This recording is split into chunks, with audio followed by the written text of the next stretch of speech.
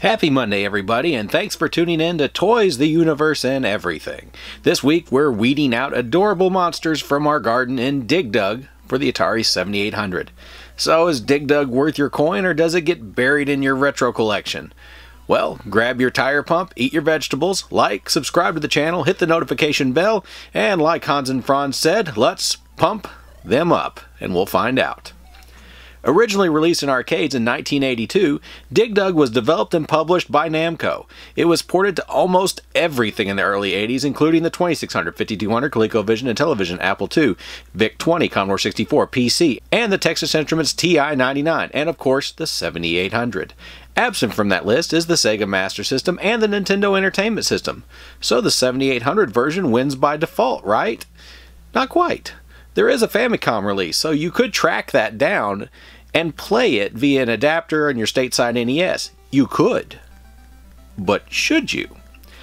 Casual fans of the series, yes, I said series, will know the hero as Dig Dug, but he is also Taizo Hori, the one-time husband of Baraduke/Alien Sector heroine Kissy Masuyo, and father of Namco's other game about digging stuff, Mr. Driller. And I did say one-time husband, as apparently they've gotten divorced and no, they don't want to talk about it. But I do want to point out that Kissy did star in her own game in 1985 where everyone thought she was a man.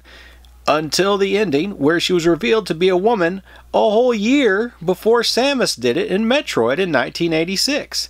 But hey, Metroid fans, she did take off more clothes, so you have that.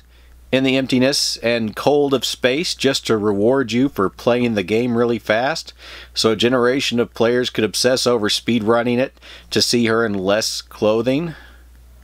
Yeah. Seems creepier now.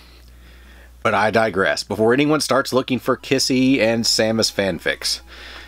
The point of Dig Dug is to take out little adorable Pukas and Figars by dropping rocks on their heads or pumping them up with a tire pump, because that's how all garden pests should be handled.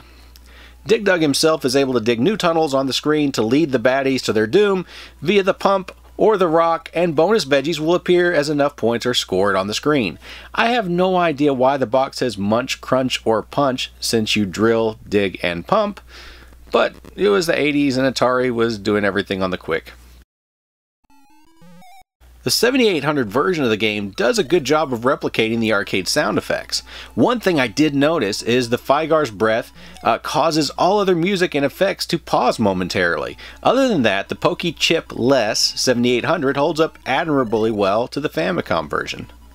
The visuals of the 7800 version are very good for this game. It does a better job of presenting on-screen colors than the Famicom, and the Fami screen looks weird with the black background, which makes Dig Dug look like he's gardening in space. The Fami version also has the famous Nintendo flicker, which the 7800 does not have a problem with. The only visual knock I have for the 7800 is how the programmers chose to use the screen real estate. The bloated score at the top would have looked better to the side of the screen in a 4:3 aspect ratio, and a smaller, more traditional arcade font would have been better for the score and lives remaining. Gameplay is where Dig Dug shines as an arcade port. Even though the Famicom version appears to play at a faster clip, arcade strategies like the tap and pump work fine here in the 7800 version. The arcade glitch that would clear the screen but not advance you is not present here, and talented Dig Duggers will be chain smashing 8 or more Pukas and Figars in no time. Full disclosure, I am not a talented Dig Dugger. If you are talented, it is worth pointing out that Dig Dug is compatible with the 7800 high score card if you have one. So, should you plunk down for Dig Dug on 7800? Even though you can play it on almost every game console ever. And on this, that thing, don't forget those, and that beast, my kids like that thing, and that also. The 7800 version of Dig Dug is a faithful, colorful, and fun to play version of the classic arcade game. My only real problem with this game is that Pukas are too darn cute, and my daughters look at me like I canceled Christmas when I blow one up. Alright, so who's cuter, Puka or Figar? Puka. Kara, what do you think? Who's cuter, Puka or Figar? Figar. Both of us.